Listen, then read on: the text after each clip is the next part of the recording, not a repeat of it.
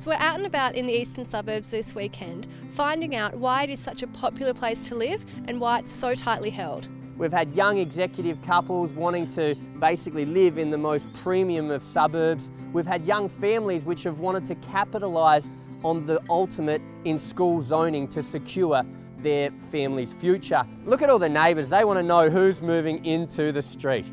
One of the many attractions for living in the eastern suburbs is the fantastic schooling that's on offer.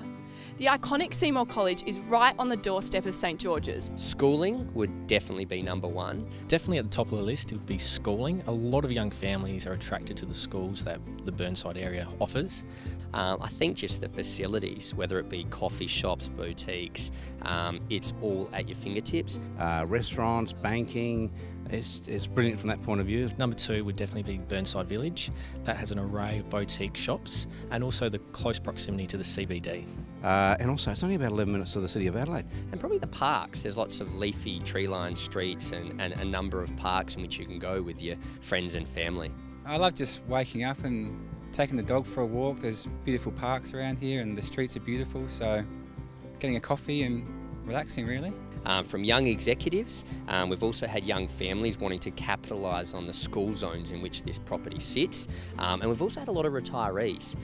Also, a very strong number of parties have been coming through this property, trying to steal ideas, I guess you would say, as they're looking at building. And look at the character cottages, you know, and the character homes. I mean, why wouldn't you want to be here? The eastern suburbs are just so beautiful.